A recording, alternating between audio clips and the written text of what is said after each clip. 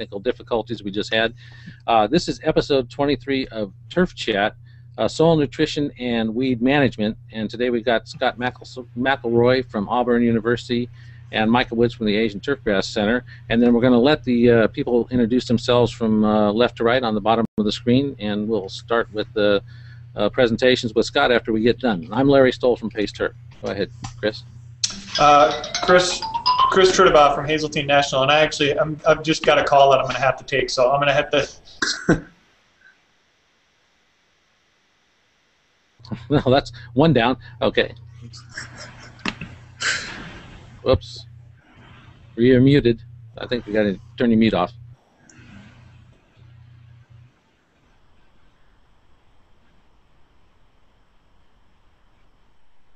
No sound now. How's that? There you go. Boy, this is getting complicated there. Once again, Matthew Crowther, Golf Course Superintendent, Mink Meadows Golf Club, Martha's Vineyard. Here to help in any way I can. All right. It looks like we'll need it. I am Micah Woods. I'm the Chief Scientist at the Asian Turfgrass Center.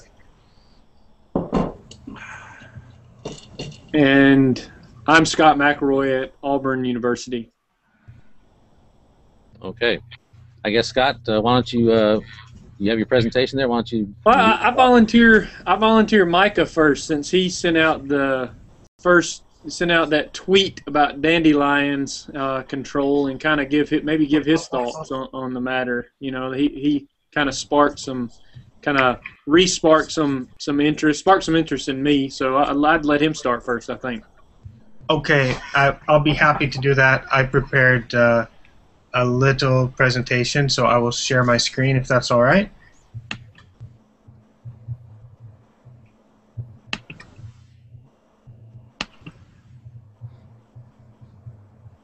So, can you see that? Yes. Okay. So these are the talking points that I would like to discuss. There's three basically, but the main thing is we should all be aware that the level of nutrients in the soil and the fertilizers that we apply to create different levels of nutrients in the soil will change what species grow. They have an effect on what plant species grow.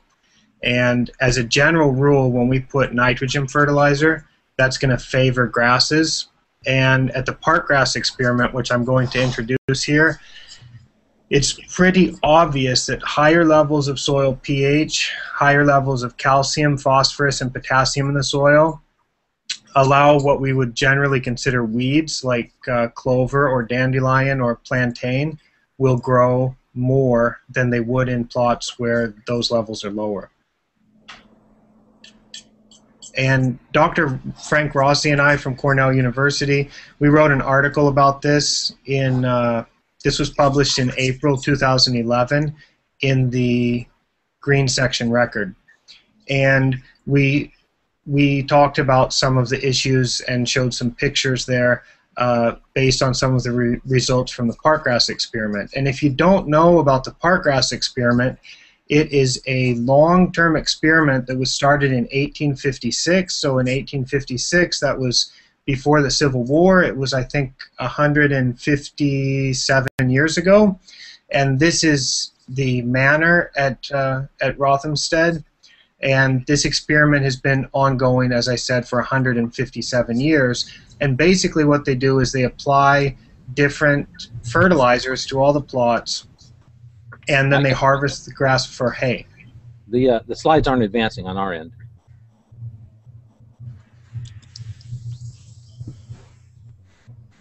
There we go. What slide are you at now? That's on the estate, but we didn't see your publication. There you go. So I'll do it like this. This should work good. So Dr. Rossi and I wrote this article. There's a picture of the dandelions.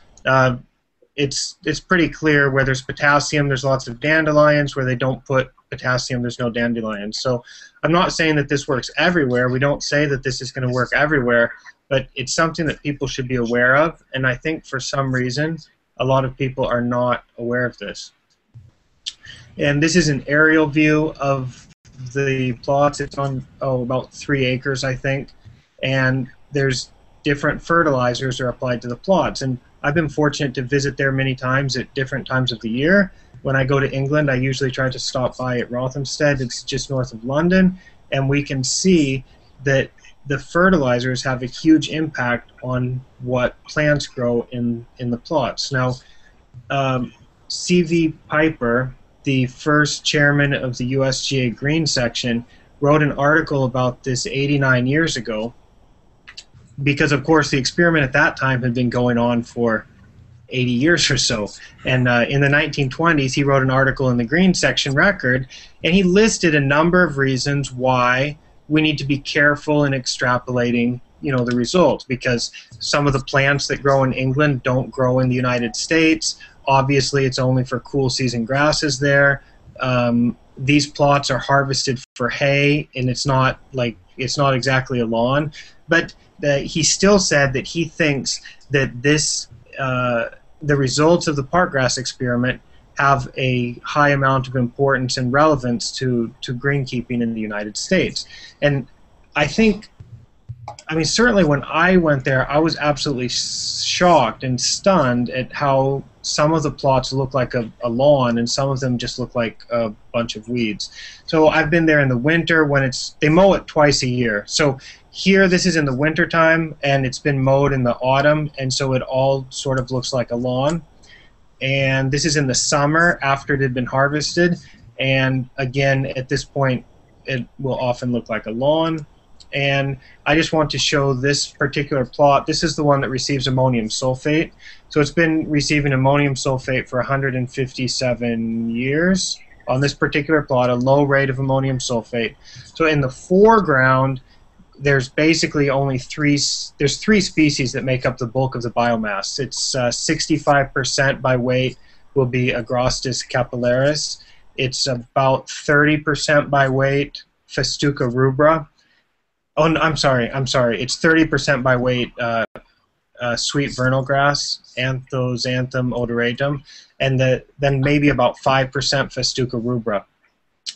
Now, that same plot going back, we start to see the flowers from some what we consider maybe a broadleaf weed, various other things growing. That's where it still received only ammonium sulfate, but now lime has been applied.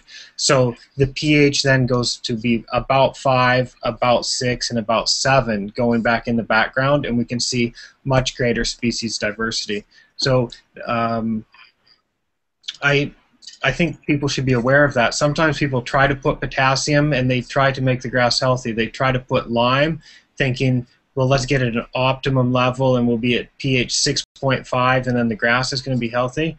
Well, yeah, but you're also going to have more weeds potentially. And John Foy wrote an excellent article about this in the Green Section Record last autumn called Nutritionism, I think, where he's saying, there's not a lot of science behind trying to apply lots of nutrients to make the grass healthier.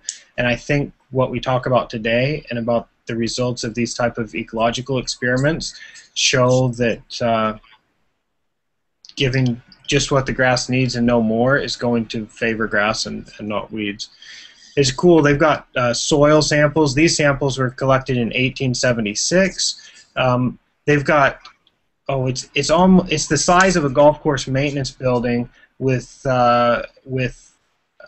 stacks, shelves full of soil and plant tissue samples collected from this experiment over the past 150 years, all the way up to the ceiling. It's just amazing. Now, can we extrapolate that to warm season grasses? I mean, not necessarily, but I mean, not at all, really. But the same principles are probably going to apply in that we can expect that if we apply different fertilizers, we're going to favor different species. And I grew different grasses in Thailand. This is at the Asian Turfgrass Center's research facility, which we operated from 2006 until 2009. So three years of relatively high maintenance, 1 year of just letting it grow. we never applied any herbicides there. We had low nutrient levels. Some of this is a sand-capped root zone. We had pH in the foreground. The pH is 3.7. In the background, the pH was in the 6s, but it was on sand. The sodium levels in some sections were 2 or 3 times higher than the soil potassium levels. And still, with the warm season grasses, we had excellent condition if we put enough nitrogen. So that indicates that there was enough calcium, there was enough, the pH was high enough, there was enough potassium for us to have good turfgrass conditions. And I'll just show one more little cool picture. This is at Takitomi Island in Japan. It's near Taiwan. And this is Zoysia matrella, manila grass, forming a monostand in just growing in the rocks beside the ocean. So again, here we have grass growing. It's a turf grass. It's not a weed. Obviously, there's no supplemental calcium applied, no supplemental potassium applied. It's not. I mean, we don't directly extrapolate this to a golf course turf or a lawn turf situation. But again, we can see grasses, and the grasses we use on fine turf areas can often thrive in some pretty extreme environments. And I think it's important to consider the ecology as far as where the grasses grow in the native environment, and consider some of these ecological experiments about what effect of different nutrient levels have on what species grow. So for me, these are kind of the talking points. I'm not saying that we can control weeds by the fertilizers we apply, but what I do think is very important is every turfgrass manager, every professional turfgrass manager should be aware that the soil nutrient levels can have an effect on the species that grow, and they should study that and pay attention to that. At Parkgrass, it started out as an experiment. I'm going to stop sharing my screen.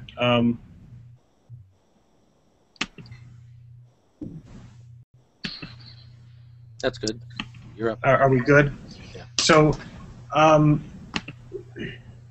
what I would just like to say real quick, and then I'll open the discussion to everyone. But the Parkgrass experiment was started in 1856, and they wanted to study what the effect of different fertilizers was on hay yield and on the quality of the hay. And in the very first year, they noticed, and they wrote this in a publication that was published in 1860, I think. They said the plots looked not like they'd been applied with different fertilizers, but it looked like they'd been sowed with different seeds. And so I think that's important for people to know. That's why I love to share that kind of stuff on Twitter and encourage people to think about what they're doing. All right. Yeah. Well, it does cause some interesting thoughts to go around. Scott, do you want to follow up with some information there? Yeah, I'll share some stuff I put together, so go to this screen share. There we go. Up there. There you go. Is it up? Yep. Okay. So let's see if it advances. Is it advancing? Yes. Yeah. All right. Yes.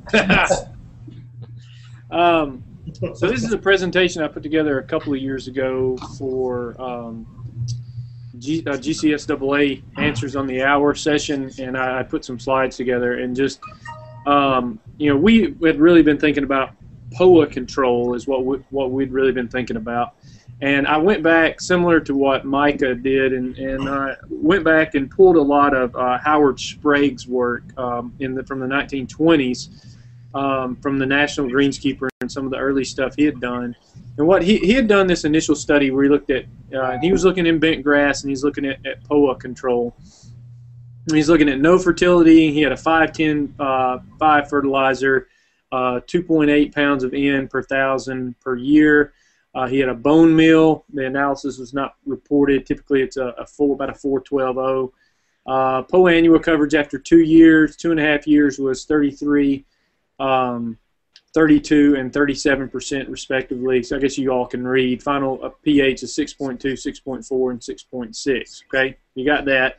But then he had these other treatments where he actually he had ammonium sulfate at same rate of N. He had elemental sulfur at 6.9 pounds per 1,000 plus ammonium sulfate, elemental sulfur at an even higher rate plus ammonium sulfate, and his POA annual coverage after that was 16, 20, and 6%. And and the thing that comes out to me in this is this was 1929 in which this was published, and there's a lot of people who are trying to sell these programs of lower pH, lower nutrients today.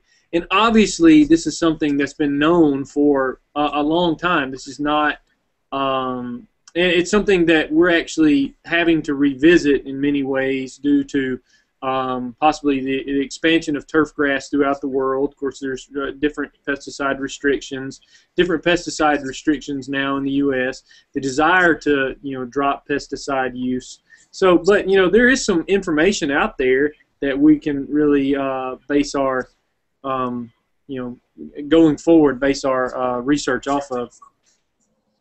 I was talking with Larry yesterday. I like to read these in an old-timey voice. It seems significant in these tests. Sorry, that was my old-timey voice. So that was some humor interjecting. These fertilizers, which contain phosphates and potash in addition to nitrogen, have permitted the most abundant growth of POA annua. But those who dislike the plant may discourage. I love that wording. May discourage it by making the soil strongly acid and by withholding fertilizers containing phosphates and potash. But here's his. So this is my schematic of if you want to control POA, you use nitrogen fertilizers at lower pH, you up the sulfur, and you drop the phosphorus. And there's other publications that you can go back to that say a lot of what Micah just said. You got to lower potassium rates as well if you want to get rid of POA.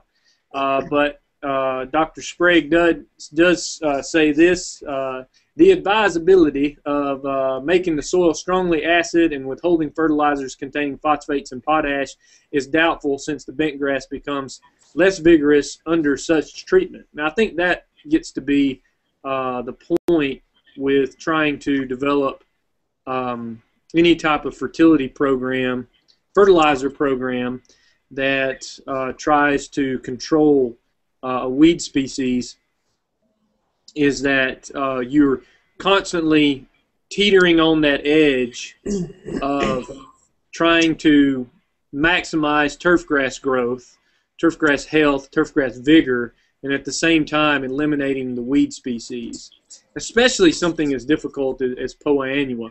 But obviously, it's been done, and it can be done, and obviously there's historical demonstrations as Micah just showed as well.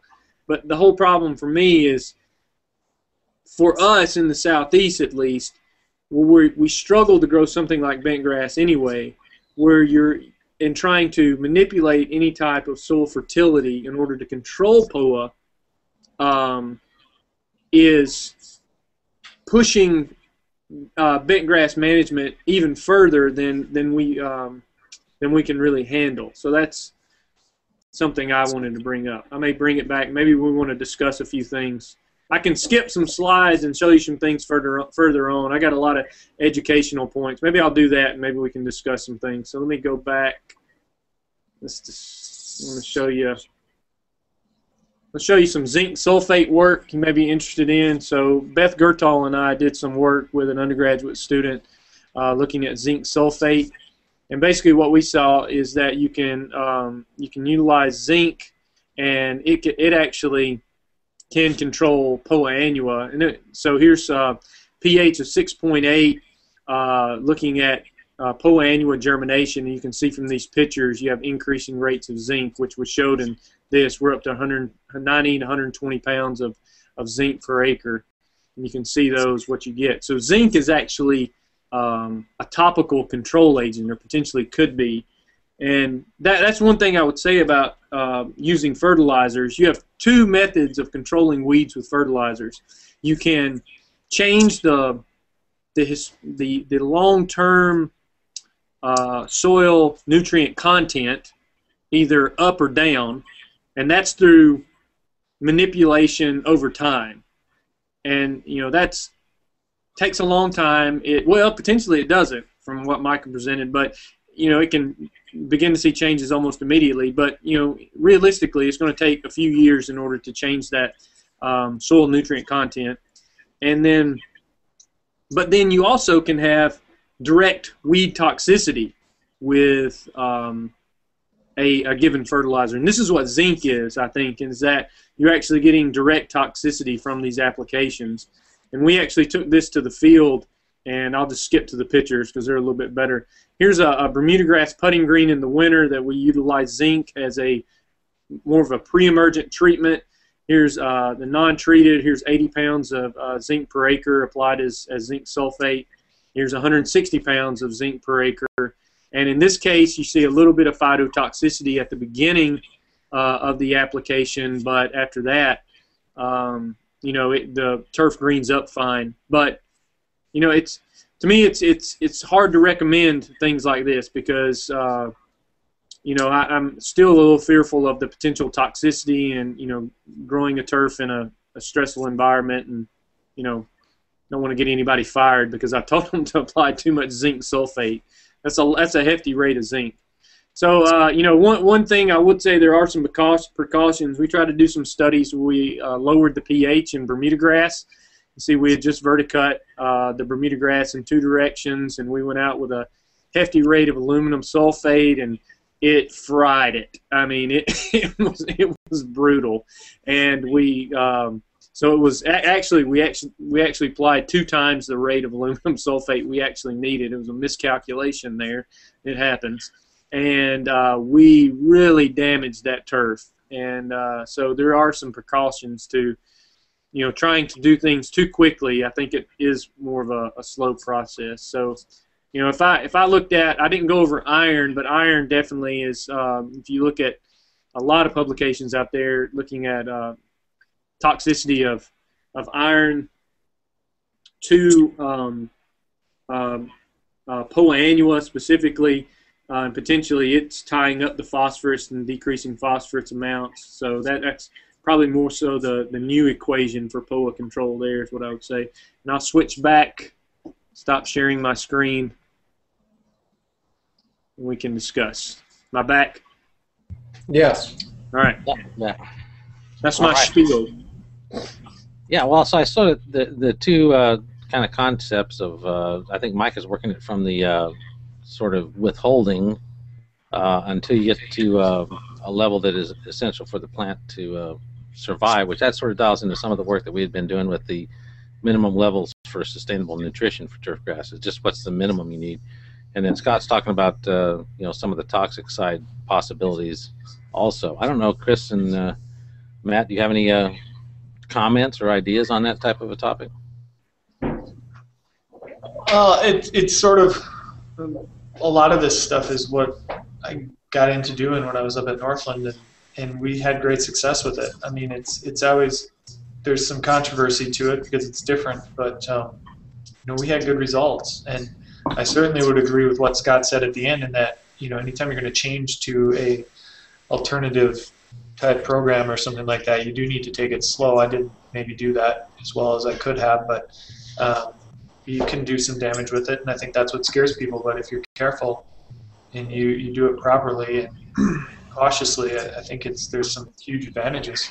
What strategies were you implementing? The high iron? Mostly, yeah, high iron, yeah. And I mean, I sort of learned about the Greenway program. I wasn't on their program. I didn't contract with them at all, but I learned about it and thought it sounded both interesting and effective, and we found that to be the case. So, yeah, people who aren't familiar with it, you can check a link for Greenway, and they have some information there, and there's some reports published, and it depends on the strategy of dropping back total nutrition and increasing iron levels and trying to acidify the environment, which in general, acidifying the soil environment means less stored nutrition in the system. I think of that. Would that be right, Micah? Would you? Yeah. Yeah. Matt, did you have anything that you? Yeah, I mean, I'm always trying to balance. I'll give you a quick, brief history. It's kind of interesting to hear that Rossi is really into this study on the English field, since I worked with Frank on his graduate work doing sweet vernal. I spent many hours at URI measuring and cutting roots for Frank on sweet vernal. So it was interesting to hear that that Parkland has a whole bunch of sweet vernal in it. But I'm always trying to balance the recommendations of academia versus real world. I'm at a 9-hole golf course on a resort island doing a lot of rounds in a short amount of time. So it's not very easy for me to cut back fertility, just because it's almost like well, it is a sports field, but when you think of it, it's almost like a soccer pitch. I'm just trying to keep grass on there, and for decades out here, I didn't care what it was. POA, rye, fescue, the course is 77 years old this year, and so I've got a mixture of everything. And the environment I'm in, luckily, we're not mowing at 110. They're not looking for green speed. I'm the redheaded stepchild at Martha's Vineyard, so they're just happy to play, and it's just the way that it is. I try to balance, environmentalism with the practices. I treat my greens and my tees pretty much like everybody else does. My fairways and roughs are about as natural as you can be. I spray some herbicides, but I haven't sprayed a fungicide since '97. I've been using the BioJect strictly. So, we do some things progressive and some things, kind of normal. So it's just trying to learn what you can and match the balance and go from there. I will say it's getting hotter out here, and so I am working the last couple of seasons to try to convert the greens to bent grass. But as Larry may remember, I do have saltwater intrusion as well. So Larry's email back to me was, I believe it was the sucks, mega sucks, and super sucks. And the sample I sent him, my water was in the super sucks variety. So, it's like I said, I'm just happy when I have grass at this point. When you're pumping, 2,000, 2,500 parts per million of seawater out there, I'd be happy if it was green clover. So. Well, let me show some other. Let me just share a screen for some stuff that's not nutritional, maybe, but not from necessarily the nutrients being chemical nutrients. This is Torrey Pines when they're looking at removing ryegrass that remained in shady areas on the sides of fairways, and they had sprayed Revolver along the side of the rough there. So it gives you an idea what they were doing with that system. So that was not enough sunlight. So is a major factor, and I know Mike is involved in that a lot, looking at sunlight conditions. This is an interesting one. This is ryegrass overseeded Bermuda, and if you look a little closer, these are POA patches that have invaded over top of the drain lines. So in this case, these are lower salinity areas. It's recycled water, and the salt's got a little high, so that the POA is only surviving over top of the drain lines, which was an annoying sort of a situation. So, but it does show the selection that can happen depending on soil nutrient levels. In this case, it's probably directly related to salt levels, but if you looked at total nutrition, it would be a lot more nutrients in the areas surrounding where the POA was located. So we have that type of situation. And let me see, what was the last one I had here? Oh, it's just these sorts of issues where we have clumpy ryegrass in Bermuda. Trying to figure out how to get rid of those things are a major issue that we're trying to deal with. And then in this this situation, this is just a downward-looking aerial. This is rings of Poa annua with some clover and some other weeds in the centers, and this is most likely just the irrigation distribution. There's probably a broken head. You see a couple of these, probably a back part of the head blew out, and they're just dumping a lot of water, so it's selecting it based on, I'm guessing it's salinity issue. Again, I haven't tested the soils in these areas, but there's definitely the low nitrogen areas. There's some clover coming in.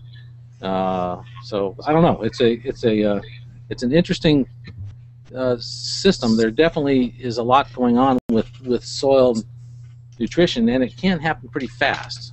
So there's some opportunity to make some changes to select for the right turfgrass type.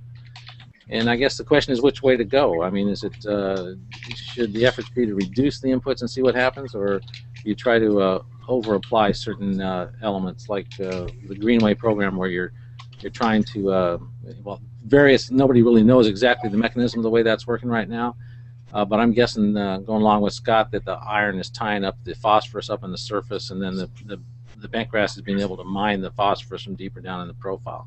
I mean, what's the take home on the observations that we see different plants do better in different environments? Micah, maybe you got an idea on the ecology of the system. How can we take advantage of this to help the superintendents? I can't really answer that exactly, Larry, because I don't fully understand the question. But if we just talk just about nutrient levels, let me talk about the MLSN guidelines just a little bit and kind of try to tie this in with what we see at Parkgrass and what I would do if I were a turf manager or a golf course superintendent, because I don't want to kill the grass either. I want to have good turf surfaces. We've been working on the MLSN guidelines, which stands for Minimum Levels for Sustainable Nutrition, because I think, and I think Larry probably agrees, most of the soil nutrient recommendations are just flat out wrong. So Larry, the Pace Turf old guideline for potassium was 120 parts per million in the soil with the Malic 3 extractant. The current MLSN guideline for potassium is 35 parts per million, and that is what, about 3 times lower, right? I mean, it's significantly lower. We can find old research from California that suggests with ammonium acetate maybe 20 parts per million is a good level. We can find research from Dr. Sartain in Florida for Tifway Bermuda grass using the Malic 1 extractant that says 30 parts per million is probably sufficient. Now, why is it that the recommendations for potassium are so damn high? Penn State recommends for Malic 3 like 195 parts per million potassium for putting green turf. It's absolutely impossible to have it that high if you're in a sand root zone. And the recommendations are just wrong. So what's happening in reality is turfgrass managers all around the world are trying to do what's normal, trying to do the right thing, and so as far as they know, they're putting potassium and putting potassium, and I'm saying that it's likely, based on what we see at Parkgrass, at the results from the Parkgrass experiment show, if you put lots of potassium, you get more weeds. If we look at the research I did at Cornell, shockingly, when we put more potassium on L93 creeping bentgrass, we got more gray snow mold damage in the winter. So there's potential problems that can occur, and I'm saying people are inadvertently putting too much. Micah, I wonder how that relates. Does that translate in the situation? I've got new USGA greens here. Obviously, going to have some low CEC. They're immature soils. I mean, is that going to translate in that respect, or are we talking about more mature soils in what you were just saying? As far as soil potassium levels go, I'm confident that if you always keep the soil potassium in the root zone at or above 35 parts per million, the grass is going to have access to enough potassium, and you will not have potassium deficiency problems or any problem. So for me, I don't see any benefit to having 50 parts per million, 75 parts per million, 100 parts per million potassium. If you just keep it at 35 or above, you'll be fine. Now, if you saw, I posted on my blog those waterfall charts that kind of show, you know, there's this much in the soil, and then we have another bar that shows how much the plant may use, and then we put another bar to show approximately how much we put as fertilizer and how much is left at the end of the year. What you'll find with potassium is the grass takes up a lot of it. So we might take up the equivalent of, in Minnesota, maybe you'd be taking up 50 parts per million per year. So if you start off the year at 35 parts per million, you're going to have to apply quite a bit of potassium in order to keep the soil level constantly at or above the guideline level. But it's really easy to do a mass balance on this and just calculate it, and it works out really good. Now, when you start applying significantly more than the soil can hold and significantly more than the grass can take up or the grass will use, all it's going to do is leach, and that's wasted money, and it's just wasted its pollution. Yeah, I think, and you balance it. Your recommendation is not a bad one either, because potassium moves so easily in the soil. Is that you apply the potassium with the nitrogen is the easiest way to do it, and you keep it in a 1-to-1, 1-to-2, or 2-to-1, depending on whether your soils are low, medium, or high in potassium levels. Now, I guess let's get Scott. Do you have any comments on what you think the take home is from what you have encountered looking at soil nutrition or soil fertility and weeds? Oh man, I would say that I definitely take more of a weed science perspective on this than a soil fertility fertilizer application perspective. So, and definitely when I look in the southeast, and when you get into these hot, humid climates, and we start trying to apply a lot of these findings here, what we see is that all we do is shift from one species to the other, and that's when we start trying to manipulate fertility. And I've always wondered if and there's this, I saw this map recently, and I can't remember where I saw it, but it was basically an image of the United States, and it had arrows going up and an arrow going down, and the transition zone kind of in the middle. And what they said in this map is that as you move further north, you increase in disease pressure and you decrease in weed pressure. And as you move further south, you decrease in disease pressure and you increase in weed pressure. And if you look at throughout the U.S., or at least on the east coast of the U.S., if you look, you'll see the vast majority of the plant pathologists are transition zone north. And if you look at the vast majority of weed scientists, they're transition zone south who work in turf. And so for me, trying to apply these things to turf in the southeast has been very difficult. Again, going back to this point of we simply just shift from one species to the other. But this whole aspect of revisiting, especially in a golf courses, you can tightly manage these things, and we have so much vast fertilizer technology. But revisiting this idea of what the actual recommendations should be is really interesting to me, because that really kind of totally changes the equation, because you're really dropping back on what the plant actually needs and possibly moving to more of liquid fertilizer applications and more spoon feeding. I'm not I don't love that term, but but that type of scenario. So that I think there's definitely room for improvement. That's for sure. But my take-home message is I think there's been much more research on cool season turf, where there are fewer species you have to manage, And the whole aspect of applying this to warm season turf, more humid, tropical, lots more rainfall environments is going to be harder, especially if you go to California too. So that's mainly on the East Coast. You go to California, it's such a different environment.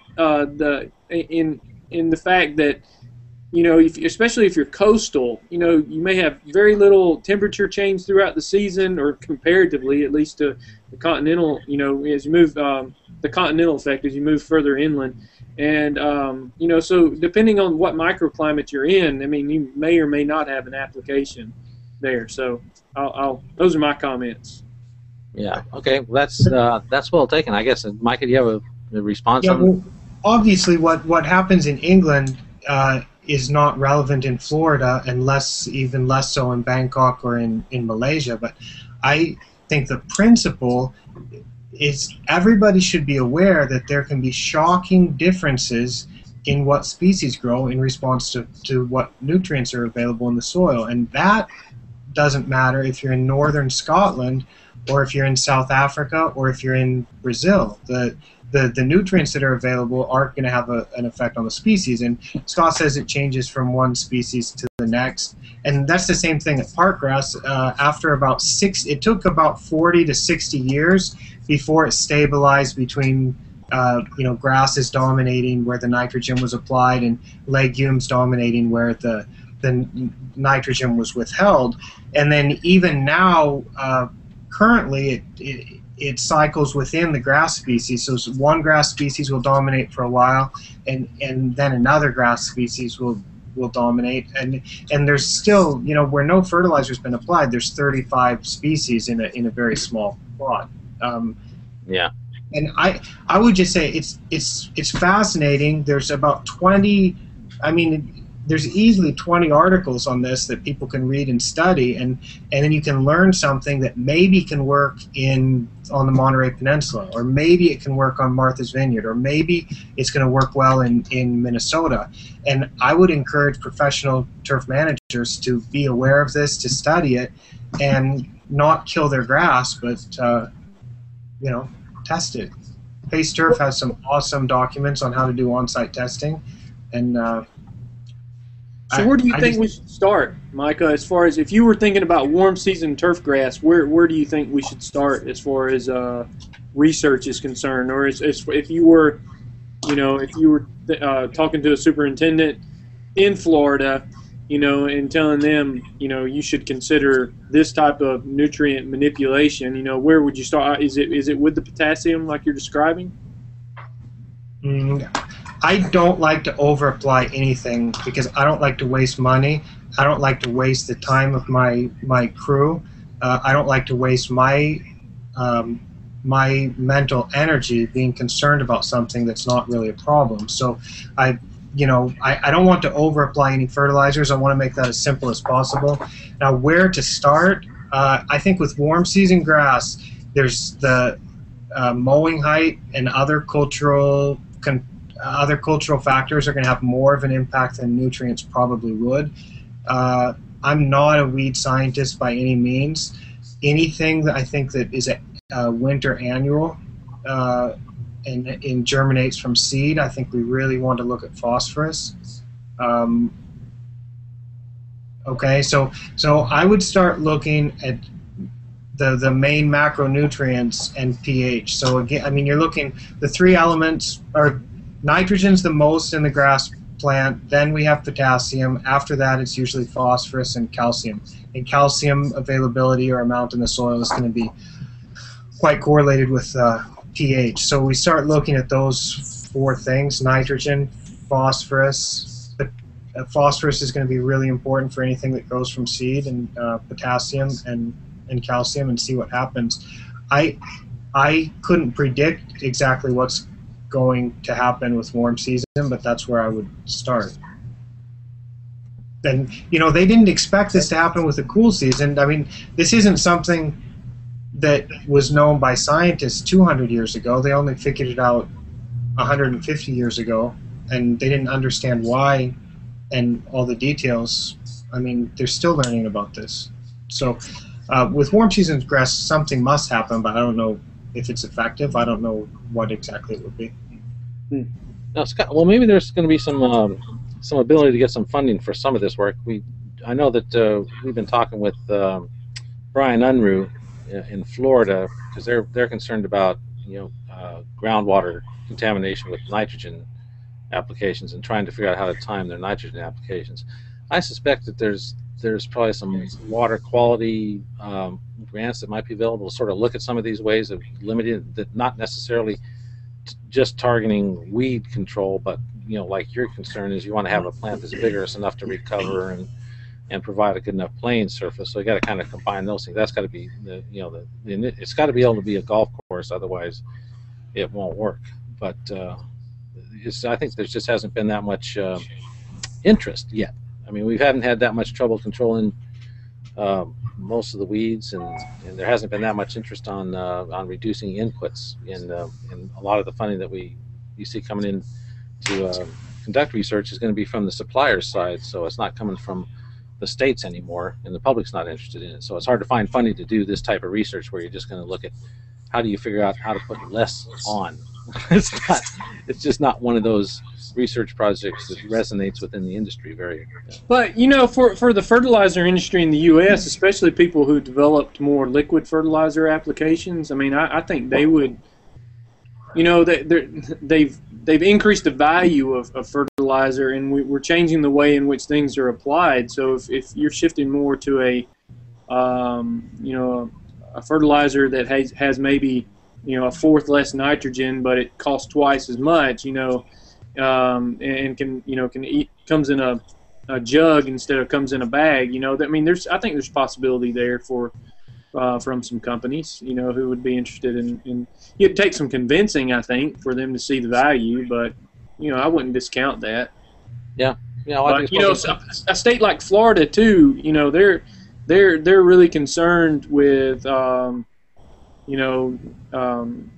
more so than I would say than some other states within the Southeast about surface water, groundwater contamination, and the issues they've dealt with atrazine and simazine, and they're really concerned about phosphorus and nitrogen as well. So I would say that Florida probably is more concerned about than any other state in the Southeast. So. Yeah. Well, it's an interesting topic. I think unless we don't have any other comments, I think we're pretty well used up our hours worth of time. Does anybody have anything else they want to get in before we go to the last round of introductions and goodbye? Yeah, I think I kind of said this to Mike on Twitter yesterday. I mean, I think this is one of the most relevant. This park grass experiment is one of the most relevant studies to what we do that might be out there. There's a lot of stuff. I mean, don't get me wrong, I'm not discounting other things, but just the longevity of it and what it's shown us, I think has something to say about what we're all doing, no doubt. So it's great. Yeah, I think it's fascinating, and I'm not saying we can control weeds by applying that. I'm not saying it's relevant to Bangkok. I agree with Chris. It's fascinating, and it's relevant in ways to just understand some of the big picture things about growing plants. Yeah, I mean, I would agree that I think anything that shakes up the conventional norm, I mean, Rossi's essentially made a living at trying to get us turf managers to think differently than we've been programmed to think, if you will. And it's all good. I think as long as your intentions are good and as long as you're doing, modified pace test plots and not just spraying your whole golf course or changing whole-scale issues, it's all good. And we should all be thinking the best ways we can to try to shake things up and do things differently that are all better for the environment. It's the way we're going, and we have to get that way. It's a mindset. There's no question about it. All right, I guess that does it. Why don't we just introduce ourselves going across, and if you have anything to promote while you're here, go ahead. And we want to also thank John Kaminsky for having gotten all these things started up. He couldn't be here today because he's down in Myrtle Beach out in the field. He's trying to monitor on his cell phone, I think. And he guided me through getting this set up so we could have another hangout, even though he's not in town. I certainly hope he comes back soon. Anyway. Wait, let me. Did you say he was in Myrtle Beach working? Is that right? Yes, he's working. He's got a picture. On Twitter. It sure looks like almost golf. forgot where we were. Yes, John is working. Okay. Oh yeah. Okay. He's got a golf glove on in this picture on Twitter. I think that's Okay. that's working. Gives me an idea. He said he was out in the field, which I guess is correct. Anyway, John. That kind of work pays our salary, Chris. So. No. I got nothing against it. I think it's great. Okay, why don't we just go around from Chris, start off, and we'll just say our goodbyes. Yeah, Chris Turbaugh. Sorry, I had to get out on the introduction, but I'm at Hazeltine, and we're gonna work to grow a lot of bent grass here. That's what they want. That's kind of why I was hired. So that's our goal for the year, and this sort of thing is all very interesting to me. Again, I've sort of worked with some of the philosophies that Scott talked about in his presentation, and it did well for us. It works, and you got to be careful with it. You got to do it right. You got to really think, but there's something to be had there. Again, Matt Crowther, Mink Meadows Golf Club. I'm just here trying to learn. I'll put a plug in for UMass and Dr. Kunwa Zhong. He's doing a study this summer on my golf course with one of his grad students where we're going to be pulling soil samples from Vineyard Golf Club, which is 100% organically maintained, and then several different places of mine because I'm kind of a hybrid. And we're testing soil bacteria to see if there's a difference in conventionally maintained versus organically maintained for bacteria counts. Never been done in turf. It's been done in potatoes, I understand. So I'll be curious to see, whether there's a difference between my approaches, which I use traditional fungicides on, and my fairways, which I don't, versus 100% organic. So that sounds very interesting. I'll be watching those results closely when they come out. I'm Micah Woods, Chief Scientist at the Asian Turfgrass Center, and on this topic and other things related to soil nutrition and nutrient availability to turfgrass, I will often tweet about it. My Twitter handle is @AsianTurfgrass, and my blog is blog.asianturfgrass.com, so I always write about these kind of things. And I'd like to thank Scott for taking such an interest in this and spurring us to have this conversation. And I would not be surprised if we talk about a very similar topic on a future Turf Chat, because I think some follow-up questions will come out of this. Thank you. And Scott McElroy at Auburn University. And one thing that I would finish up on last comment is that I'm doing a lot of research dealing with herbicide resistance, and we're seeing herbicide-resistant populations, POA annua, to just about every herbicide out there. And the ability of POA to adapt to herbicide applications, environmental stress is phenomenal. And one of the things that I think I'm kind of on the lookout right now is to look in to see if I'm finding POA populations in soil-stressed environments, actually going down to the coast and trying to collect plant populations and things like that. So in more saline environments. So I wonder, in this whole process, are weeds just simply going to adapt? And of course, I take a much more weed science approach to this perspective. That'd be my last comment, and pass it off to Larry. All right. Well, thank you all for being here. I thought I'd just, because someone did mention that John was watching from the field, he did tweet a shot of where he was at. So there, we'll leave it off with John, and appreciate you all for attending, and then hopefully we'll be able to do this again and pursue this topic a little bit further. Thank you very much, and Yeah, thanks, Larry. bye. Thanks, Larry. Thanks, Larry. Adios. Nice job. Bye-bye.